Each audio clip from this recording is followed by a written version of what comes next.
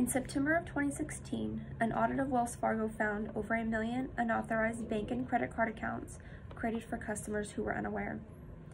Further investigation revealed the reasoning behind the creation of these accounts was to reach company sales goals and to receive bonuses. A month later, Wells Fargo was accused of illegally repossessing customers' vehicles without a court order.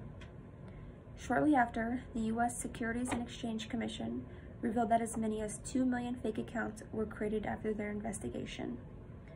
Then in January of 2017, Wells Fargo was then made aware that potential worker retaliation was going on when certain employees started to ask questions if what they were doing was ethical. Fast forward to the summer of 2017, new accusations of customers' mortgages were being modified without their authorization.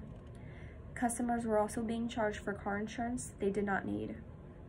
Since the beginning of the scandal, the company has acknowledged that 3.5 million fake accounts have been created. A total of $185 million has been fined to the company for its illegal activity. Additionally, $3 billion has been settled for all criminal and civil suits. Wells Fargo and Company is aware they failed their customers and employees and are working hard to rebuild their trust. We are currently working with whistleblowers who were terminated when trying to report the unethical behavior.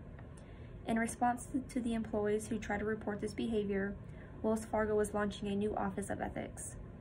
This department will handle internal investigations, complaint oversight, and sale practices. This new team will work to ensure that business is done in a way that is consistent with their vision and values. As far as the employee sales program goes, it has been eliminated. A new incentive plan will be put into place that focuses on customer experience. For our customers, Wells Fargo has planned to refund all fees acquired from the potential unauthorized deposit and credit card accounts. We are expanding our customer service to reach out to customers through mailings and online communications. There is now a dedicated hotline that customers can call to express their concern about their accounts.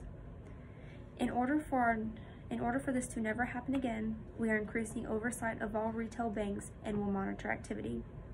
Wells Fargo knows that there is more work to do, and we will do the work necessary to create the right environment inside the company to allow us to grow successfully.